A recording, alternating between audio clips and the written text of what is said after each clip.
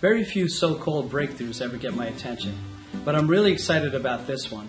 It's called autologous stem cell therapy, where we take samples of the patient's own fat or bone marrow and harvest the stem cells from that tissue.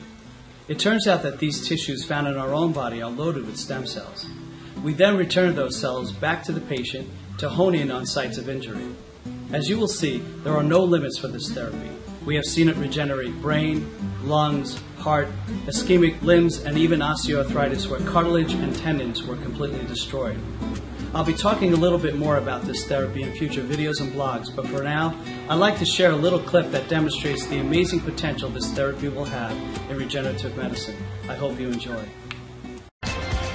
Back now at 7:43 with a medical breakthrough. This morning, surgeons at the Children's Hospital of Illinois will announce a first-of-its-kind surgery on a child, and it's not without controversy. Here's NBC's Meredith Vieira. Here we go. Ooh. See? Look at that. She's the radiant little girl whose sparkling personality has always defied the rare, deadly disorder she was born with. Oh, Mr. Sun, Sun, Mr. Golden Sun. They said, we can't do anything for your daughter. We'd get phone calls from the hospital, and I just, did she die? It was like a nightmare. Born with no windpipe, Hannah Warren was kept alive for 2.5 years by a tube inserted from her mouth into her lung. She spent her entire life living in this neonatal intensive care unit in Seoul, South Korea, unable to breathe, talk, swallow, eat, or drink on her own. Yeah! But last month, she was flown 13 hours to Peoria, Illinois, where she has just become the first child in the world to receive an artificial windpipe grown with stem cells from her own body. This is the page turning in science. You know, this is like the first organ transplant. This is like penicillin. We're turning the page in medicine. This is a little girl who was a prisoner, and now she has a chance that she's going to have a relatively normal life. The pioneering operation was performed 3 weeks ago by an international team of surgeons at the Children's Hospital of Illinois. Lead surgeon Dr. Paolo Macchiarini of Italy has made transplant history before.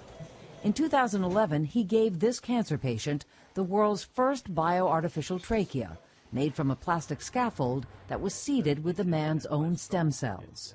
But Hannah was his youngest patient yet, and he's a dad himself, which made the 9-hour operation especially challenging. When it comes to children, it's different. It's very hard, very hard. Well, in that moment that Hannah's in the operating room, in a way, does she become your daughter? No, she becomes the most important person in that moment in the world that I need to care about. Because no donor organ was used, it virtually eliminates the chance of Hannah's immune system rejecting the transplant. And already, the stem cells from her own bone marrow are changing in her body to become airway cells. That's like magic. Over a 4 and a 9-day period, those cells had already become airway cells. They changed. That moment when you saw that those cells had done what you were hoping they would do in the trachea, how did you respond? I was very, very much touched. In fact, I cried. But the field of regenerative medicine, which for decades has been promising a future of ready-made organs built in the lab, is still controversial. Critics say the science is too new, questioning whether an operation like this is too experimental. But you're dealing with a lot of naysayers. So what? Tom Starza, when he started doing liver transplants, the first 7, 8, 9 patients all died. Everybody said he was nuts. Okay? Well, was he? Christian Bernard, when he started doing heart transplants, everybody threw rocks at him. You're looking at the beginning. And for Hannah's family, her dad Daryl, her mom Young Mi, and older sister Dana, it is nothing short of miraculous. And there was a time when we didn't have hope. We never dreamed that any of this could happen, and it did. Wow, it's very incredible. For her to be a pioneer and a driving force for this to happen, it's really cool. That's my girl. For today, Meredith Vieira, NBC News. And in the coming months, Meredith will have Hannah's full journey in an exclusive NBC Meredith Vieira special.